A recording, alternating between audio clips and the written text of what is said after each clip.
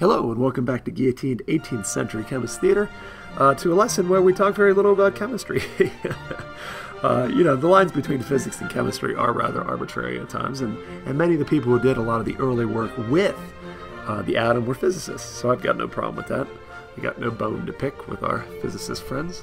In fact, one of the most important physicists of all time, Max Planck, really opened up the door for 20th century physics as a whole. It's funny, when he was studying at university in the late 19th century, he was told, really, don't bother going into physics because it's really been picked clean.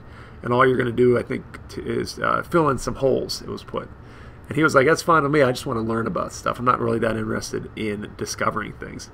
And the true irony is that what Max Planck would discover is really the most revolutionary idea in physics, the idea of quantized energy, which, again, allowed all of the important physics of the 20th century to be born.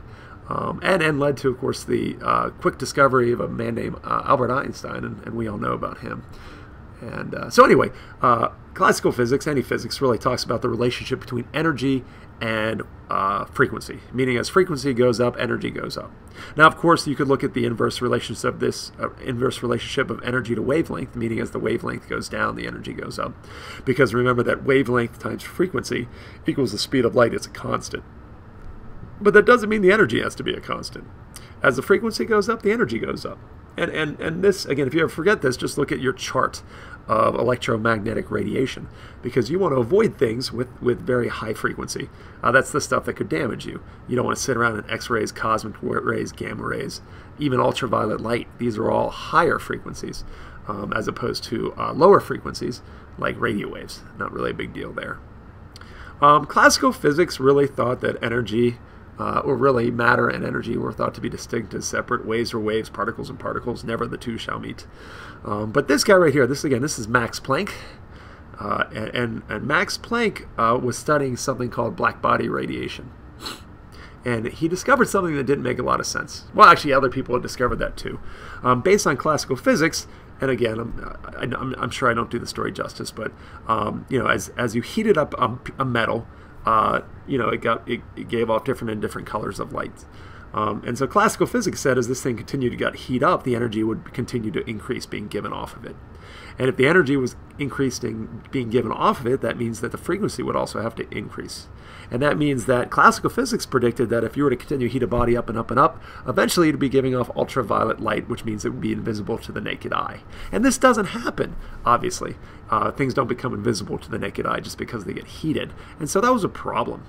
And so Max Planck spent a long time trying to explain this with classical physics. And eventually he had to discard classical physics and accept some things that he wasn't quite happy with to actually try to explain it.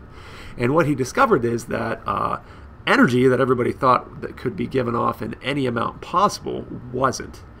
And the magic word is that the energy was quantized. All right? Energy could only be given off on certain things. Classical physics said energy was sort of like a violin, and you could get any sound you wanted out of that violin. But what Max Planck realized was that really this stuff was like a really gigantic xylophone. And I don't mean big keys, I mean like billions and billions of keys. And so it sounded continuous from our point of view, but it really wasn't. Like you can imagine water coming at you, or a waterfall, and you're like, wow, you could have any amount of water you wanted. But pretend that water only came in drops, and that's as small as it got. That's really what Max Planck discovered. Or, as I like to think of it, sort of like an ant staircase. Imagine you sitting on a hill that you thought was a nice smooth hill, and then you look very closely and you realize it's not a hill at all. It's actually a tiny ancient ant staircase, but you never bothered to look. Again, another example, think of a pixelated screen.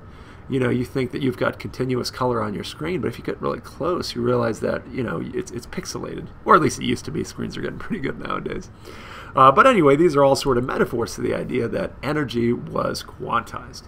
All right, and Planck would eventually publish this paper in 1900, where he would come up with the idea of energy isn't just proportional to frequency, but it equals frequency if you account for a constant. And this was given the name Planck's constant in tribute to him and his work, where E equals energy. Our old friend Joules is back. course, nu is frequency in hertz or per seconds. And therefore, think about it, if we want E to be in joules, then we need H to be joules seconds. And that, again, was eventually given the name Planck Constant. Planck was really more of a theoretical physicist than an experimental physicist, so I don't actually think he came up with the number himself. I think an experimental physicist did that for him. But anyway, the value ended up being incredibly tiny, 6.6 times 10 to the negative 34th joule seconds. And so that was sort of called the quantum of action, really the minimal piece that you could have. Eventually, again, Einstein would realize that this energy was due to a photon, but that would come later. Max Planck certainly deserves incredible credit for the idea of quantized energy. Even if it was very tiny, even if it was such a tiny step, you never really noticed the subtlety of it. Energy was in fact quantized, and that again was flew in the face of everything people understood about classic physics. After World War I, this would eventually win him the Nobel Prize, in fact, in physics, and lead to a great TV show in the 80s, of course. Quantum Leap. Any Quantum Leap fans? Anything? Anybody? No.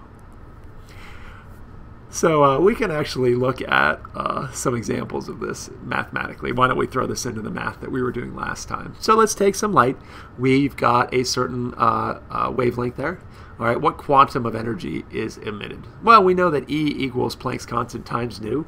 We know that C equals lambda times nu, and we've got some information we pulled out of the problem there. We don't actually have frequency, we have wavelength. So we can take C, we can solve for nu, and then, of course, we can always substitute in and replace nu with C over lambda. So it's the same equation. It's just accounting for the fact that C over lambda equals nu. Anyway, we, of course, have to get things to the right units, as always. So wavelength will go to meters. And then if we take a look at everything, if we start putting everything together, we get Planck's constant, which, of course, looks weird. 6.6 times 10, 6.626 times 10 to the negative 4th joule seconds. And then we have the speed of light, 3 times 10 to the 8th meters per second, over 4.5 times 10 to the 7th meters. Meters and meters cancels out, seconds and per seconds cancels out, and we are left with beautiful energy, 4.4 times 10 to the negative 19th joules. And so it's kind of neat how we can take the equations from last time and this time and actually determine the energy of any given wavelength. Or, in this case, any given wavelength or frequency, either one will work. And so you should definitely be able to calculate that either way, given wavelength or frequency.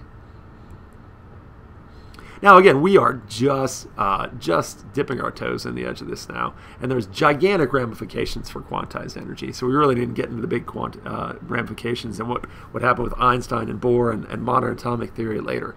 But hopefully you got this. This is definitely starting into the edge of what we understand, because people are going to then realize that sometimes light acts like a wave and sometimes it acts like a particle. Very, very weird stuff. And so we'll continue to sort of enjoy the mystery of this all. So anyway, thanks for watching. Have a great day. It's interesting, by the way, before I hang up here, Planck really didn't like what he discovered. He did it out of desperation, and he did it because it worked. But he always hoped that later in life he was going to be able to tie this into classic physics. Never could. And thus began many scientists' love-hate affair with what they actually found in quantum mechanics. To be continued.